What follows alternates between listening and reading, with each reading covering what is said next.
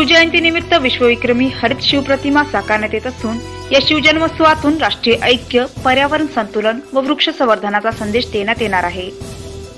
अक्का फाउंडेशन व हरित शिवजन्मोत्सव समिती यांच्या संयुक्त विद्यमाने यावर्षीचा शिवजन्मोत्सव 19 व 20 फेब्रुवारी रोजी विविध उपक्रमांनी साजरा होणार आहे।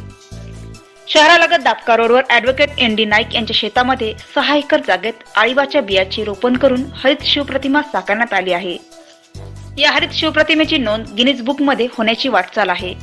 शिवजयंतीच्या मिरवणुकीची सुरुवात दहशतवादी हल्ल्यात शहीद झालेल्या सैनिकांना श्रद्धांजली वाहून होणार आहे।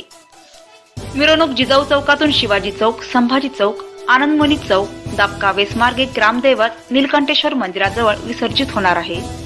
या मिरवणुकीमध्ये हत्ती, घोडे, रथ, झांज पथक, लेझिम पथक, मावळे, विविध संदेश देणारे देखावे यांचा सहभाग राहणार आहे। दिनांक 20 रोजी हरित शिवप्रतिमा पाहण्यासाठी सर्व नागरिकांना खुली राहणार असून त्यांच्या शेजारी शिवकालीन घटनांचे देखावे प्रदर्शित होणार आहेत।